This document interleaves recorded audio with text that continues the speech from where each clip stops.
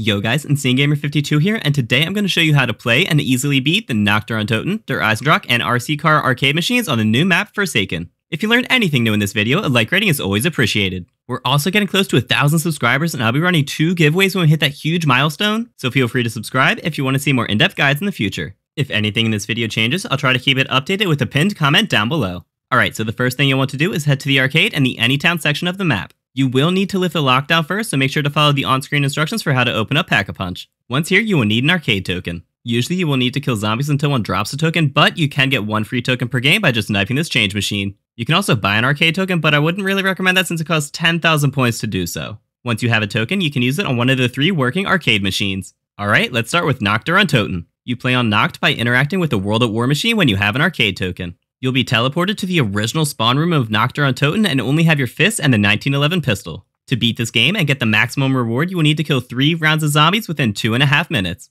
This sounds really easy, but you do have a limited amount of ammo and don't have any perks in this game, even if you already bought them before entering. This is just while inside Nacht. You will still have all your perks and guns when you finish the game. My recommendation is to knife all the zombies on round 1 to save your ammo for rounds 2 and 3. The knife is a 4-hit kill on round 1, but the spawns are slow enough that you should be able to kill all the zombies without a problem. You do have your skill tiers active during this game, so if you have your melee upgraded to tier 5, you will gain 15 health per melee, which is really useful. I'm pretty sure zombies are always a 1-hit headshot, so upgrading your other weapon classes doesn't really matter. Once you finish round 1, you will get a small chest with some green salvage. For round 2, I suggest using your pistol and carefully aiming for headshots to preserve your ammo. Like I said, headshots are a 1-hit kill, so you shouldn't have much trouble killing as long as you don't miss many shots. I find it easier to back up a little further from the zombies so they don't hit you and are a little easier to hit headshots on than if they're point blank. When you finish round 2, you'll get a medium chest with 50 blue salvage and a green DMR. This DMR only comes with 20 shots in it, but that should be enough to finish off round 3 as long as you don't miss too many shots. Fun fact, you will keep this DMR afterwards if you came in here with only 1 weapon and no secondary. For round 3, I suggest finishing off your pistol ammo, then using the DMR to finish off the round.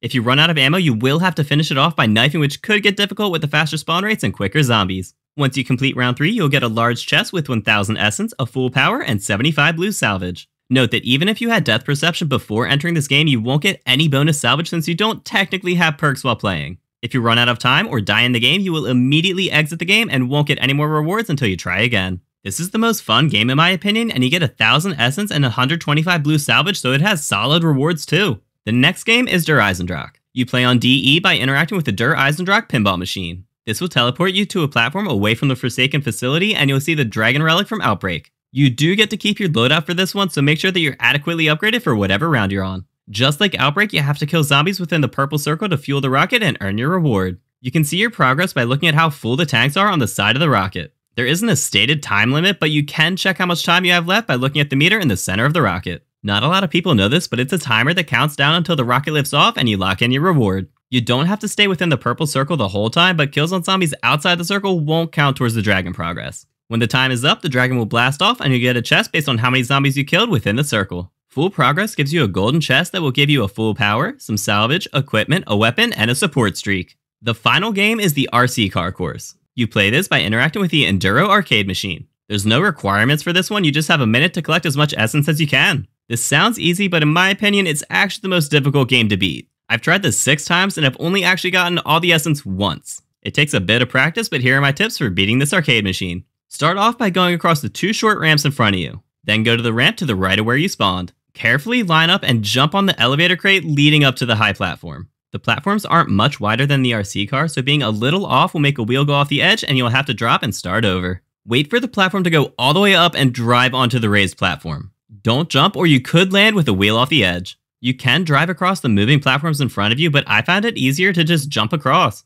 Don't do a full jump though, try to do a little half-speed jump so you don't overshoot your landing. If you make it, then carefully turn towards the pile of bonus points to your left and jump into them. I went onto the elevator platform, but I'm not sure you need to in order to get them. You may be able to do a boost and then jump without going on the elevator. Once you get all the essence in the map or the time runs out, you are exited from the game. This game can get you up to 5100 essence, which can be a huge help in any round. What do you guys think about these arcade games and about Forsaken in general? Personally, I think it's a solid map and these arcade games are a really fun addition with some solid rewards. I think Nacht and the RC course are the most fun and have the best rewards depending on if you need salvage or points. Let me know your thoughts in the comment section down below. If you found any part of this guide helpful, let me know by dropping a thumbs up. And feel free to subscribe for more in-depth guides in the future. I stream on YouTube multiple times a week and post important zombies news on Twitter. Check the description below for all my socials. Alright, that's all I got. I'll see you guys next time.